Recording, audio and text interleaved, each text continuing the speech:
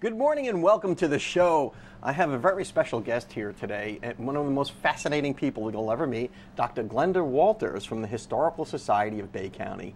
Welcome to the show. Thank you so much. I'm glad to be here. You know, I'm just kind of a history buff. That's one of my favorite things to do. That's wonderful. And you know, if you could do something really cool in history and make a living at it, great. But well, I've enjoyed a career in teaching history, and in my retirement now, I am trying still to promote it for the general public. Because for me, learning about history is really about learning about the future. And, you know, because every situation you could possibly think of has already happened pretty much. So we can learn a lot from history. We can. And in particular, the Historical Society of Bay County tells us about the history here, the rich history of this area, doesn't it? That's right. We promote programs, monthly programs throughout most of the year. We take July and August off, but we promote also the Pioneer Picnic. We promote writers who are interested in doing research and so forth. We provide a resource for our school children, and just try to work within the community at all times to preserve what we have here and to spread the word of you know, we've got a rich history here, and I see you've got a book with you here, and this is your book, Images of America and Panama City. And there are some just beautiful pictures in this thing, really historical. Thank you. And I can't wait to read it. Hint, hint, I want a copy. And, who were the, what should everybody know about Bay County? Who were the first people here? Well, I think that we had some rather adventuresome people who were considered our first settlers.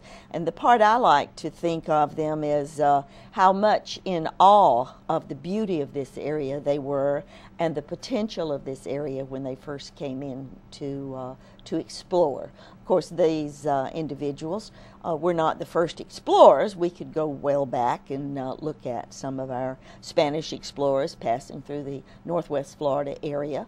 But I like to think of the settlers and the founders of Panama City as people who saw the beauty of the place and the potential and wanted to develop it. The people who actually stayed. That's right. And set up Made shop their homes. and didn't just pass through. Right. You know, and I've talked to some people. There's a very fascinating guy here in town, and he probably won't mind me mentioning him. But his family got here with Andrew Jackson's expedition, and they stayed. That's right. And I just find that kind of stuff just so fascinating to me. It is. And of course, there were the original peoples who lived here, or what we colloquially call the Indians, and it wasn't one tribe. One tribe would come in, another would leave. They were having their little land wars as well, weren't they? Well before settlers got here. There were a number of tribes in this area, and we have evidence of their coming through too. Yeah, that's pottery awesome and, you know, archaeology and studying that group is another facet of our local history that you could bring into the picture. We have to run off to the local weather, but I want to talk more about the good work of the Historical Society and what you guys are trying to achieve here in Bay County, because history is important to me, and I'm really crazy about history. And we'll be right back after your local weather, brought to you by the West Pittman Law Firm, westpittmanlawfirm.com. Welcome back to the show. I'm here with Dr. Glenda Walters from the Historical Society of Bay County, and they're doing some exciting stuff in the way of history here and preserving history. We certainly are. We are seeing a dream come true, really. We have long sought a location for a history museum for our local history. We have a lot of exciting and interesting communities around our county, and we have sought a spot to put their history, and we've located a building on West 6th Street, 223 West 6th Street, and we are in the process of moving in and trying to get it air conditioned. Oh man, you need air conditioning. Yes, we do. This is Panama City after all. Yes. Now, what is this facility going to be called?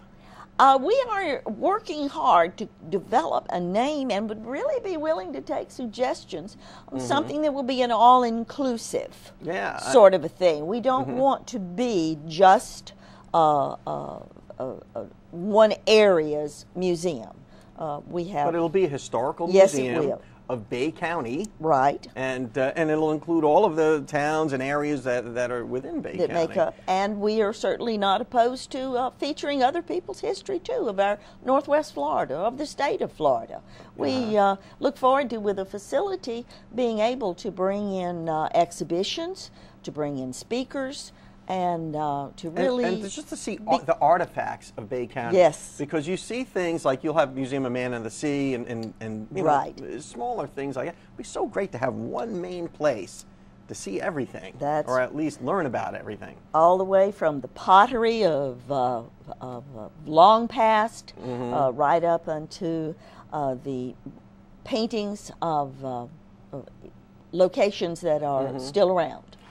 Now, how can we help? How can people help? We are running an online fundraiser through a site called Fundly, and you can go to our web page, which is bayhistory.org, all lowercase, all one word, bayhistory.org, and link to Facebook. You can link to our Fundly page, and you can get our local address. And you can donate from there, too. And you can donate right from there. And help this museum become a reality. That's right. We've set a goal of $10,000, and we are working towards that for the next couple of months. So you got to have air conditioning. You've got to get all this thing furnished and up and running. Right. And what's your target date to open the doors on this? I would suspect that we should be able to have, I guess as merchants call it, sort of a soft opening by October, November. I would love to be there. I would love to see that. Well, that's great. So, we'll certainly be inviting Panama City. Well, I'll be there. We've got goals okay, now you've got for an opening. You got some stuff here. This is a beautiful, I guess, an ornament you can hang on the tree. That is for sale. That's if you right. want to help with the museum or raise funds for the Historical Society of Bay County. These have been and you've got this one, too, from Lynn Haven Centennial, which is the beautiful Union soldier. Sorry, folks, but that's what he is there on this pendant or ornament. Glenda, we're so out of time. It's not funny, but I love what you're doing, and if there's anything we can do to help you with this effort to create this museum, just come on back. Wonderful. I'd love to come back and give you a little progress report all along. All right, Dr. Glenda Walters, thank you so much for coming on the show, and we'll be right back after your Mad Hatter Minute. Hi, I'm David Lovett, and this is your Mad Hatter Minute. Today we're going to talk about fuel economy, gas mileage, how to get better gas mileage. And it's real simple, and a real simple thing that you can do at home. There's actually two main factors that go into your gas mileage. One is a clean air filter, and two is proper tire pressure. Your air filter is the first filter on your vehicle. Takes air, fuel, and fire to make your vehicle go. Air comes in through the intake. There's a filter to stop any type of dirt and debris and trash and bugs from getting inside your motor. That filter gets clogged, it gets dirty, and it can't breathe. And when the engine's struggling to breathe, it has to increase the gas ratio, which throws your your air to gas ratios off, and your vehicle doesn't want to run right, and you start losing gas pressure. Check your air filter every time you have your oil change. Have your oil changed every 3,000 miles, and just pop the hood and have your service technician check that air filter. If it's dirty, change it. The second thing that affects gas mileage most is your tire pressure. Look at your tire pressure. You can get a tire gauge, or you can stop at any service station, and they can test your tire pressure. Typically, tire pressure on a passenger vehicle runs roughly right around 35 pounds. If you really want to know the exact pressure, look at your tires. On the tire itself, it'll say 35, max 35 psi. That's the maximum amount of pressure you want to have in your tires. And if you also want to know, you can look on your car, on the pillar, on the inside of the front door. It'll also give the tire pressure. That's the pressure you need to be running at. Running too low makes the tire flat, and it creates drag. So it takes more to start your vehicle running. And the harder it is to run, the more gas that you're going to burn. This has been David Lovett, and this has been your Mad Hatter Minute. Welcome back to the show. I'm here with Chris Godber from Elliott Vocal Studios. And Chris is an instructor out there, and he's going to help us unveil some of the mysteries of the saxophone today. Yes, this is one of my alto saxophones. It looks like a very complicated instrument. For someone who's not a musician, you see all these little rods and finger things. And well, yeah. It is. Unlike a trumpet that has maybe 3 valves, this has a lot of buttons and keys, and everything has to work together. One button just doesn't just push down one key, it pushes stuff down up here too. So it is a complicated instrument. It is, and I would imagine it's a complicated thing to play. It is. It definitely takes a lot of practice, and it's one of those things, you get what you put into it. I have asthma, so that's part of the reason I played it. It's because people told me I couldn't, so I want to prove them wrong. Oh, really? And, but I was a product of the 80s. I grew up listening to this guy named Kenny G. Oh, yeah, sure. And so I said, I want to play the saxophone like that. And I love the saxophone, love music, was a military brat, grew up in Germany for a little while and listened to a lot of music because we only had one channel on the TV over there. And so the saxophone always drew me in, and when I got to middle school, I said, I want to play that. And my doctor said, you have asthma, that's not a good idea, play the piano or something, you know. And so I just really pushed forward to it, to playing it and doing it anyway. And the positive pressure and resistance it takes to play one of these really strengthened up my lungs to the point that though I still have asthma, it doesn't bother me like it used to. So it's therapeutic too. Yeah, isn't that something? So you can make music with it, and it's therapeutic, and it's a fun thing to do. Exactly. It is, you know, because it just looks so complicated, it may be intimidating to a lot of people. But it's such a beautiful sound. Do you find people have a lot of interest in the instrument? I do. I think it's a really good looking instrument. You know, yeah, it's something about it. And this one has a real seasoned look to it. Yeah, this one is totally unlacquered. It definitely has that vintage feel to it, and I think it frees up the sound a little bit. I really like that. The sound of the saxophone, I think, is very intimate, depending on who's playing it, and it seems to draw people in because I've been told that it's the closest instrument to the human voice as far as the range and the articulation of it. Trumpet could be compared to that too, but just the range of the saxophone. If you want to go beyond the dynamic range of, say, a high F sharp, which is what it's keyed to, you have to lip it just like you would a trumpet. You have to use your mouth muscles and your embouchure to go to those higher notes. And just like you can extend a vocal range, it's a muscle. You can extend your range to a certain extent with practice. You can do the same thing with the saxophone. And just the overall tone of it sounds like a voice. So you teach this at LA Vocal Studios on 23rd Street. I'm giving some intermediate saxophone lessons. Those people that already play or have some basic knowledge of the saxophone, maybe they've had a year or two of band, or they used to play and they're starting to get back up to it. They've picked up their instrument again or are interested in doing that. So somebody who's a little familiar with the instrument is probably a good student for you. Sure. It's you know, the basics. I really encourage getting in band to learn that because you go to your band class every day and you get that instruction that is hard to duplicate in a 30 or 45-minute lesson. But if you already have the basics down, I can really improve on those things and teach you things you won't learn in school, such as playing by ear and ad-libbing and improvisation and just some advanced techniques of just smooth jazz and whatnot. You know, we've only got a minute left, but I'm going to put you on the spot. Would you mind playing a little? Yeah, I'd be glad to. What does this thing you call a saxophone sound like?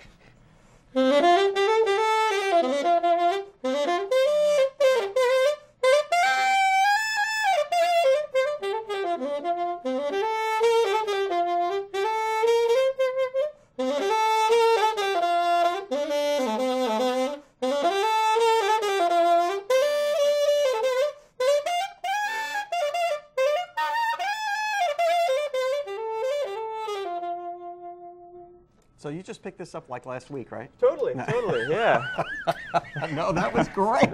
That's like Kenny G good. That really is. That's awesome. Well, thank you. I've been playing for 17 years, and I play every day as much as I can. I love it, and don't get tired of it. So. Now, if somebody is impressed by this and they really want to learn how to play this, how can we get in touch with you? Well, for lessons, you can definitely contact me through Elliott Vocal Studios. I believe it's elliottVocalstudios.com. And you can contact them and book a lesson with me. I'm available right now on Mondays and Wednesdays. And if you're interested in booking me for music, you can contact them as well. I'm on their artist roster list, or you can contact me through chrisgodber.com. chrisgodber.com, and I can get you to come play at my house at a party? I'd be glad to. Woohoo! Let's do that. We'll be right back after these messages. Welcome back to the show. I'm here with Holly and Terry Grammer, and they're from Kitchen Tune-Up.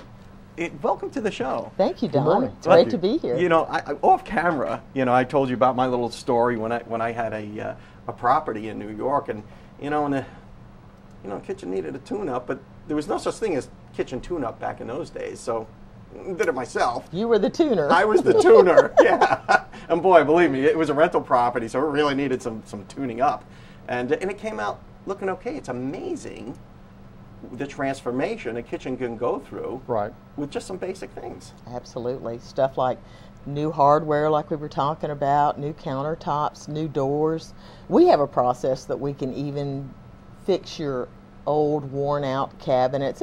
They're only realistically new once, but we can make them look 90% of new without replacing anything. Yeah. So that's very affordable also. There's a lot of services that we offer that can help your kitchen look its best and kind of give folks that kitchen they've dreamed of. Yeah, and anybody who's like priced a kitchen, like to buy new cabinets, astronomical numbers. Absolutely.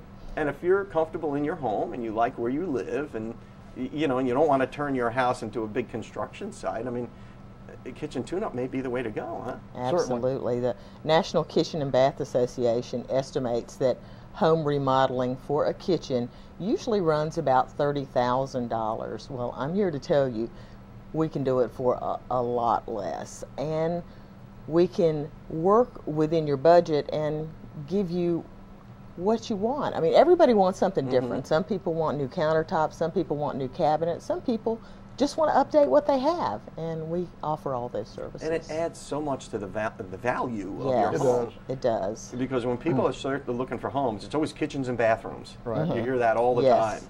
So kitchen is, you spend your life in the kitchen. And really. those are the rooms that get the most use, Yes, too. they do. The kitchen is the heart of your home. It really is, particularly the way they're building homes now, these open floor plans and things like that. Right. So what are some of the things that you would do? Like, say I have my kitchen, I look at it, would you come to my house and give me an estimate, or maybe give me some ideas on what I can do? Maybe I don't know what I want, but I know I just don't want my old kitchen anymore.